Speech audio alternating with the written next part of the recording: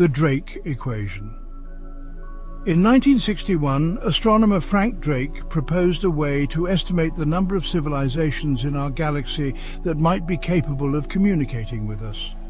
This equation, now known as the Drake equation, is a tool that helps us think about the factors involved in the search for extraterrestrial life. The Drake equation is simple in concept, but each of its terms represents a deep and complex question. The equation is as follows: n equals r asterisk times f underscore p times n underscore e times f underscore l times f underscore I times f underscore c times l, where n is the number of civilizations in our galaxy with which we might communicate. R asterisk is the rate of star formation in the galaxy. F underscore p is the fraction of stars that have planetary systems. N underscore e is the number of planets per star that could potentially support life.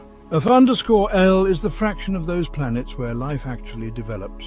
F underscore I is the fraction of life-bearing planets where intelligent life evolves. F underscore c is the fraction of civilizations that develop the technology to communicate across interstellar distances. L is the length of time such civilizations can communicate.